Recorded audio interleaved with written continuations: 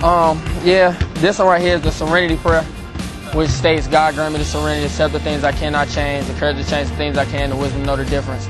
I try to live by that every day because there's things in life that happen every single day, not only to me, but to everybody in the world that you can't just change. So I try to live by this because I try to understand why things happen, but sometimes you don't really know or you can't find a reason on things happen. So every day I try to live by that scripture. Yeah, my mother's on my neck, my pride and joy, of course, one of the love of my life, and then I have my grandma on my chest over across my heart because that's like, she's like the piece of the puzzle that I always was missing. She kind of holds me together, she keeps me sane. I talk to her every single day. That's just, she's like my mother beside my other mother.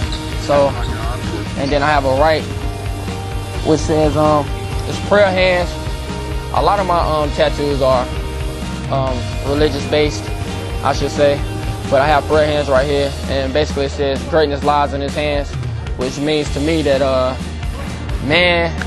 man-made things are not greater than what he can do for me. So praying every day, and I know if I just leave it up to him, big things is possible for me.